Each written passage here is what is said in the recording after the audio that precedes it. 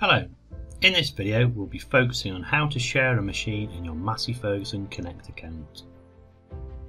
In Connect it's possible to share access to a machine between several different Connect users.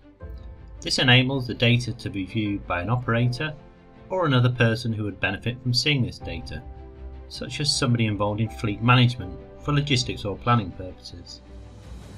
After logging into your account at masseyfergusonconnect.com, navigate to the My Fleet, My Machines tab. Next, select the machine you would like to share and click on Sharing. The person who you would like to share the machine with must have an active Connect user account. Enter the email address of the user account you would like to share the machine with and select Add.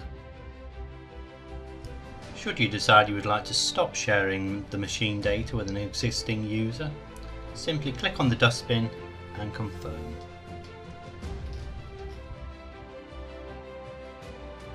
If the person you want to share the machine with does not have an active account, you can create one using the Register button on the Massey Ferguson Connect homepage.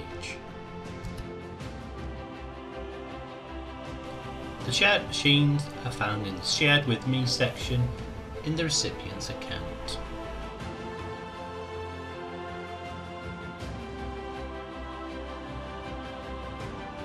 For more information and support with Massey Ferguson Connect, please click on the question mark at the top of the page, which will redirect you to the website get.adcoconnect.com.